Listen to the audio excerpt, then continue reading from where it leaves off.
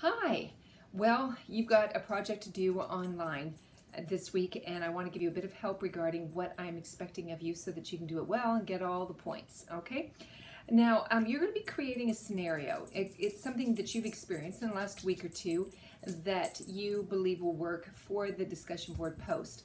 If you really are stuck and don't have any ideas regarding what you want to do, take a look on page 105, okay, inside your textbook. And number 2 on Everyday Skills talks about some scenarios like A, the person you've been dating for a while is late to meet you, okay? So it gives you some examples of how your perception could have had an impact on your situation. It shows you what a scenario would be like. I'm looking for enough details so that your classmates will understand the scenario, because what you're doing in the second half is going to talk about 2 aspects.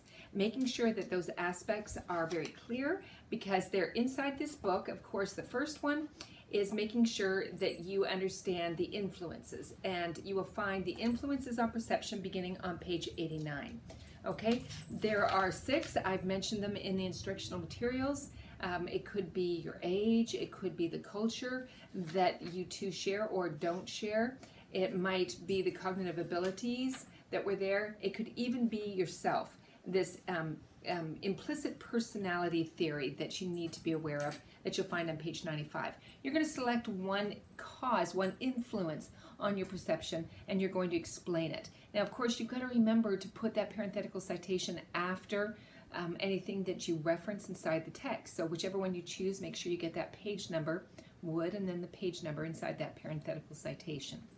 Then you're going to move on and you're going to talk about the guidelines for improving, and you'll find that on page 97.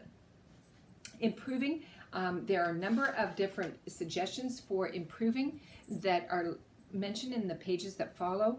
It could be maybe serving against, guarding against that self-serving bias, which we all can have. Or it could be distinguishing facts from inferences and recognizing that you tend to take everything as facts. Get to know these, determine which one applies to your scenario, and explain that to your classmate.